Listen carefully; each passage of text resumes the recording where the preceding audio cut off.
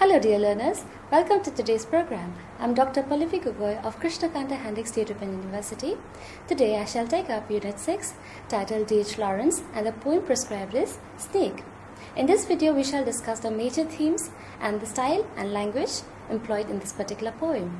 The name of the course is General English Semester 1 Block 1. So let us quickly begin. First, I shall begin with a table of contents where we shall discuss the learning objectives, followed by the major themes, style and language. Let us sum up, questions to check your progress, followed by the references. So let us begin. Starting with the learning objectives, after going through this third and final video of Unit 6, the learner will be able to explore the relevant themes pertaining to the poem, grasp the style and language employed in the poem, appreciate the core message contained in the poem. Coming to the major themes. The snake is one of the major themes in this particular poem. The central image in the poem is that of a snake which is gentle and means no harm to the narrator. In fact, the snake continues its normal activity of drinking from the water trough even as it realizes that the narrator is present. Initially, the snake does not sense any form of danger that it may have to confront, but in a few minutes, it turns out that the narrator becomes a potential danger and almost a threat to its life. The snake in the poem is like a gentle person who quote-unquote softly and quote-unquote silently. Notice the words softly and silently used for the snake. The snake drinks its fill without disturbing anyone or causing any form of trouble.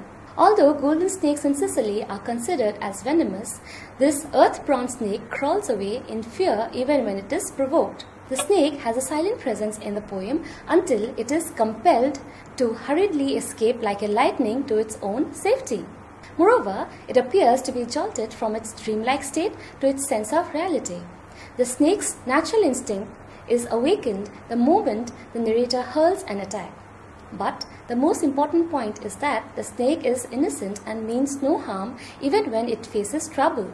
Snakes are widely seen as creepy and unpredictable beings, but the truth is they are more shy and self-defensive by nature. While many people regard snakes as unwanted creatures, there are many cultures across the world that worship snakes. For instance, in Indian culture, snakes are worshipped on auspicious occasions such as Nag Panchami or Shivratri. The poet too compares the snake to a quote-unquote god and to a quote-unquote king in exile or a quote-unquote king of the underworld. So these are the words used for comparison. God, king in exile, king of the underworld, that maintains its sense of composure and gravity even in the face of danger. Next theme that is evident in the poem is man and education.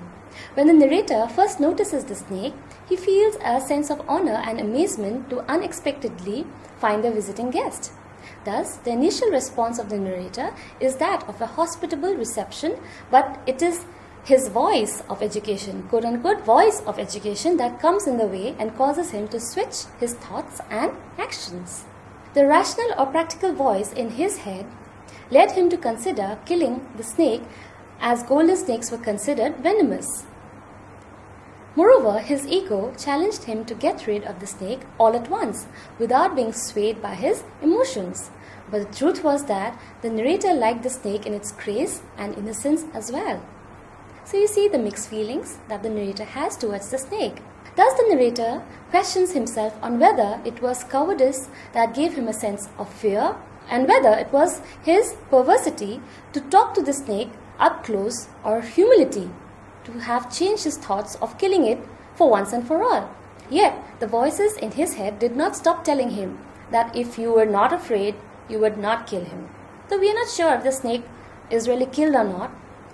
But however, the poem brings up the question about the narrator's own stance and response or reaction towards the innocent creature as the snake. We are trained or educated to be practical in all situations right from our school days. And when the mind is molded in a practical way, it is difficult to unlearn all that has been coded in our thought processes, isn't it? Also, the narrator finds that it is difficult to justify one's actions, and sometimes we simply end up doing things that reflect how our brains are wired in a unique way. Even after having regretted his own actions for almost having hurt the snake, The narrator watches the snake in quote-unquote fascination, as though it were some kind of experiment. Then again, it is the voice of education that makes him realize that his actions were quote-unquote petty and quote-unquote vulgar. So these are the words that are being used, petty and vulgar, that he had to expiate for. Coming to the style and language of the poem, the first image that strikes the reader is that of a snake at a water trough on a hot day. Throughout the poem, the charming presence of the snake is seen to fascinate the mind of the narrator, who almost readily personifies the snake and refers to the snake as quote-unquote he. For instance, the poet writes, quote-unquote, he was at the trough before me. Or elsewhere he writes, quote-unquote, he reached down from a fissure. Or he even writes, quote-unquote, he sipped with his straight mouth. And even goes on to write something like, quote-unquote, someone was before me. So you see how the snake is being personified. The learner may take note of the narrator's self-assertion with the use of his I, my, for an instance, quote-unquote, and I like a second comer waiting, or my water trough, or my wall face, or even my snake, to cite just a few examples from the poem. After reading the poem, you'll get a better idea of what I'm talking about. The poem contains 74 lines written in free verse with the use of repetition, similes, metaphors, and onomatopoeia. You may note that the narrator emphasizes his description of the snake's presence together with his own response through the use of repetitive phrases. Some of the examples are given here, as you may note, and also the poet makes use of similes. Through the use of similes, the thirsty snake is compared to quote-unquote drinking cattle. The satiated snake is compared to that of quote-unquote one who has drunken. The sacred snake is compared to lightning. The grandeur of the snake is compared to that of a king in exile, quote-unquote king in exile, as well as to that of quote-unquote God. Altogether, the powerful presence of the snake and the muddled thoughts of the narrator are well presented in the words and images of the poem. The snake, in its measure of soft, silent and snake-easing, quote-unquote snake-easing movements, literally stirs the reader's imagination through the description of a narrator who tries to capture this moment of one particular day. So let us finally sum up this unit in this third and final video. After having gone through this unit, you will be able to discuss the life and works of the poet D.H. Lawrence. A thorough reading of the unit will also enable you to further explain the content, context, and the relevant themes pertaining to the text of the poem Snake. Also, you will be able to grasp the poetic techniques employed in the prescribed poem as we have just discussed. The study of the unit should enable you to explore and enrich your knowledge on the other interesting works by the poet.